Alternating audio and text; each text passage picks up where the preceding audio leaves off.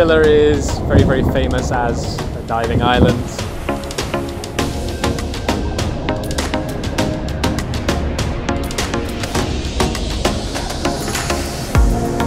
We have lots of GoPros, so Divemaster interns, and with that a lot of people sign up with UDC because they want the extra training, the extra quality, and for that we then also expect a little bit more from our dive masters.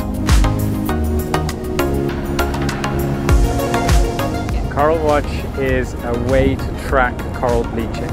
It's a citizen science project that was started in conglomeration with the University of Queensland, designed to be very easy in the way that anyone can do it.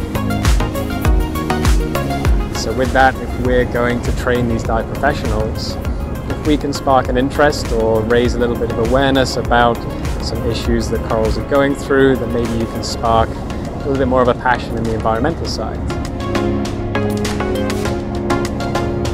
They are the basis of it. Even as they grow and they live, they form these calcium carbonate skeletons. With these skeletons, the coral is building structures on the reef. And with that, it builds what's known as a nursery habitat.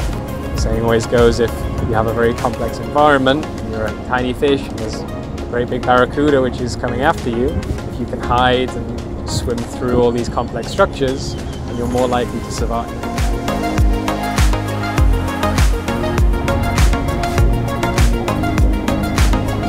For me, it's important to teach other people about the environment as it is to go out and discover, spend time with the environment yourself.